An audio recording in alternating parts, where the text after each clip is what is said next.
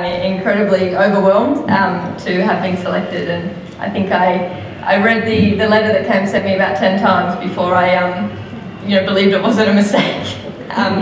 But I remember meeting Peter when I was very young at a rally, and he was an idol, a celebrity, and I guess that was the most famous person I'd met at that point. And I still remember it very well, just how normal he was, how friendly, how much time he gave to these little girls that thought he was God. And yeah, I think a lot of people ask, why do you love motorsport?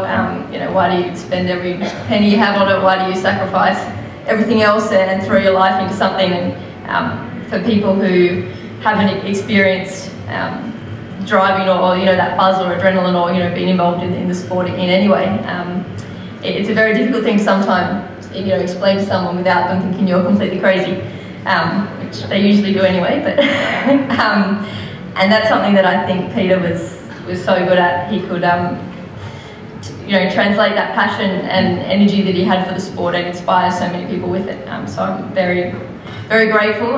Thank you very much to everyone who's helped me and made this possible. Jeff and Tom from the CAMS Foundation, everyone from the CAMS Foundation. I wouldn't have been able to go overseas initially if it wasn't for you guys. My family's here today. Neil's been my mentor. I actually asked Neil for some advice on what to say, and he said, well, when I won it 2 years ago, I absolutely nailed the speech, so you probably won't do better than me. So, but to be recognised with other drivers of that level and all these multiple champions that I'm following, I guess I've just got to try and beat your 4-time Australian champion record, Neil. That's the, I think I've got some big shoes to fill.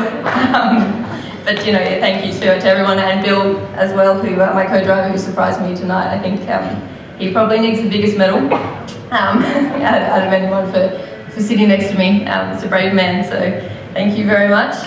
And yeah, everybody involved with the medal, it truly means a lot, and I'll do everything that I can to live up to what it represents.